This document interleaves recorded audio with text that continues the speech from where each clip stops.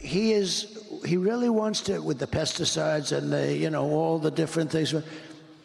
I said he can do it. He can do anything he wants. He wants to look at the vaccines. He wants everything. I think it's great.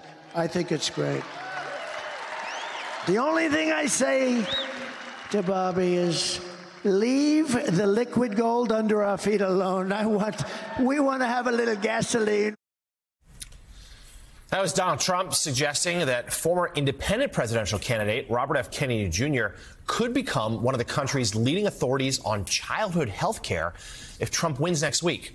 RFK Jr. has repeatedly amplified misinformation about vaccinations being linked to autism, even though years of research from multiple countries have debunked that claim.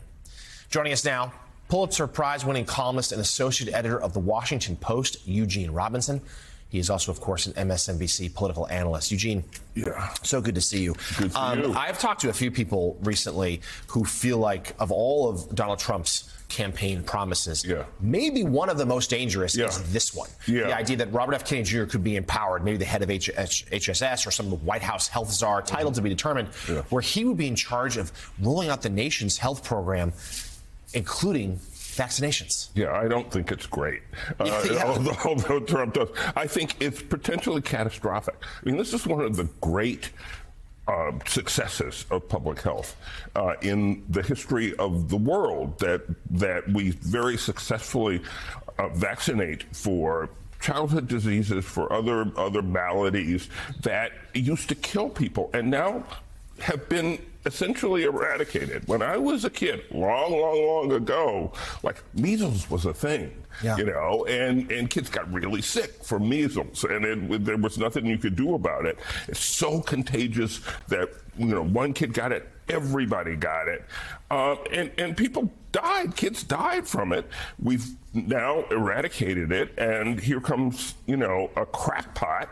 A total crackpot, RFK Jr., who thinks, vaccines cause autism, which they don't, and we could squander that progress, and the result will be killing people. Yeah, the rollbacks on public health, on climate change would be extraordinary if Trump were to win. Let's hit a few other campaign topics here, Eugene. Trump last night, we're going to talk about it at length, I'm sure, saying that Liz Cheney should have guns trained on her face. Just the latest escalation of really dangerous, violent rhetoric against his political opponents, whom not only has he said that if he wins, he would use Department of Justice and the military, perhaps, to go after, but we know he has previously inspired violence from his supporters. Yes. And he's potentially doing it again. Oh, yeah, he is potentially doing it again. And step back for a second.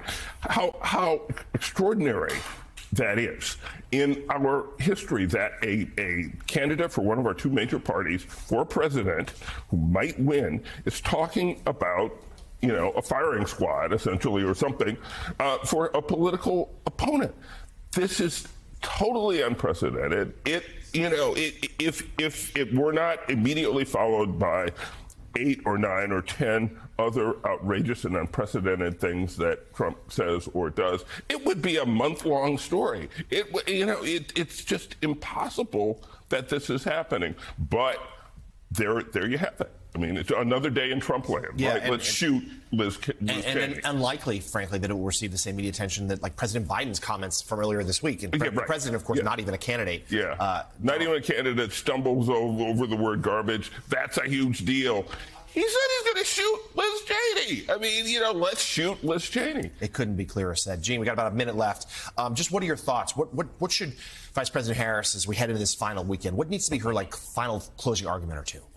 Well, I think she's made her closing argument. She did that amazing event on the Ellipse. I think she should keep talking about women and reproductive rights, and we're going to take care of you no matter whether you like it or not. I mean, that sort of thing, because I think there may be a lot of women who could talk Trump in public and who could vote Harris in private, and I certainly hope so. Yeah, there certainly is a belief that if there is sort of a hidden voter bloc this time around, which in 16 and 20 went for Trump, this time it might be women. It might be women. It might be for Harris. There's no law that says a hidden voting bloc is Trump's. It could be Harris's. All right, MSNBC political analyst Eugene Robinson. Eugene, thank you, and stick around. We'll talk to you on Morning Joe as well.